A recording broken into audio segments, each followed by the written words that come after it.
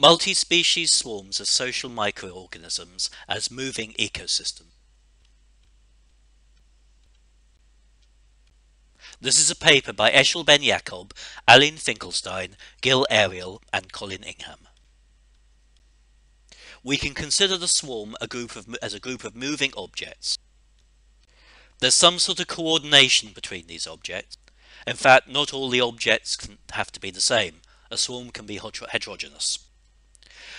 Importantly for this paper, a swarm can be microbial. It can be composed of one microorganism or different microorganisms. Let's conduct a thought experiment where we think about a swarm of bacteria. This is such a swarm. This is P vortex. It's about a 1 centimeter across droplet of the microorganisms, and only a small fraction of the microbes are swarming. Here's another swarming P vortex colony. The setup is very similar to the previous colony, but the organisms are a lot more diverse in their trajectory and they're a lot more motile. What's important here is that the organisms are carrying objects. In this case, the objects they carry are black beads, but it's also possible that the objects are other microorganisms. So, in our thought experiment, we have a Petri dish, and part of the Petri dish has got ampicillin in it. Ampicillin is toxic to P vortex. So P vortex is going to have problems swarming and colonizing this part of the Petri dish. Let's consider a second scenario. In this case, we have a non-motile bacterium.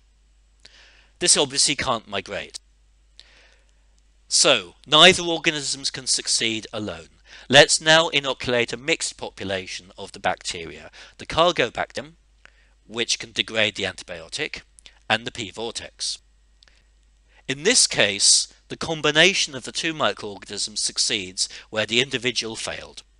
Let's rerun the experiment now. So let's leave the antibiotic out of the equation. But let's have the same mix of microorganisms as before, the transporter and the cargobacterium.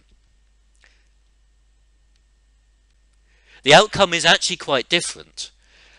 Individuals of P vortex moving more rapidly than the rest escape the main colony. They leave behind the cargobacterium and they colonize the new niche themselves, so they're much more successful.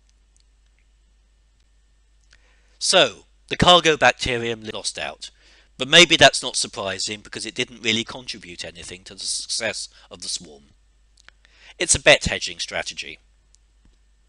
So how do you study this kind of thing? Well, there's lots of ways, but one way is to make movies of the combination of swarming bacteria with their cargo, and then use those movies and the information that you have from other experiments to make simulations of how P vortex swarms and how it carries cargo organisms. This is an example of a simulation. In this case, we're just looking at P vortex alone, and we're looking at how the rotating colony holds together and moves.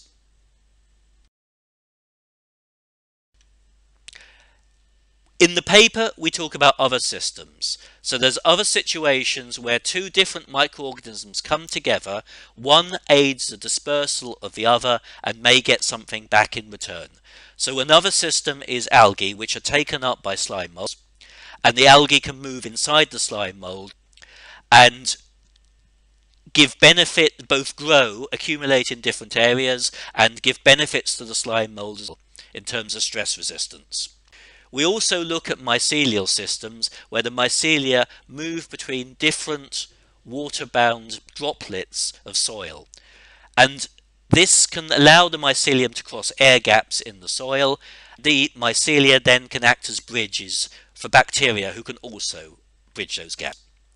So the paper considers all of these things about particularly how mixed groups of microorganisms can form swarms and the interactions that happen between the microorganisms in these swarms. We ask, is this a form of ecosystem? And if it is, does it matter?